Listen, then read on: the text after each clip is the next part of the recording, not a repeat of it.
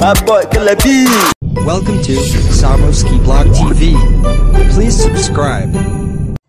Hi guys, welcome back again to the channel. Please subscribe. Today, Abia PDP governor candidate Prof Uchenna Ikonne has passed away. Today, being Wednesday, 25th January 2023, the governorship candidate of People's Democratic Party (PDP) for 2023 March 11 governorship election in Abia State has passed away in the name of Prof Eleazar Uchenna Ikonne.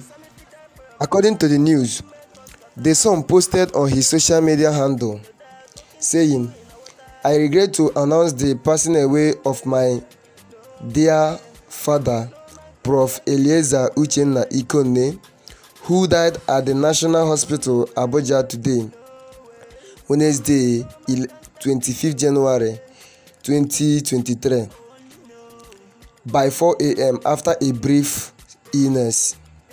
He said that he was recovering after taking proper treatment in the United Kingdom, but as God may have it, he passed away around 4 a.m.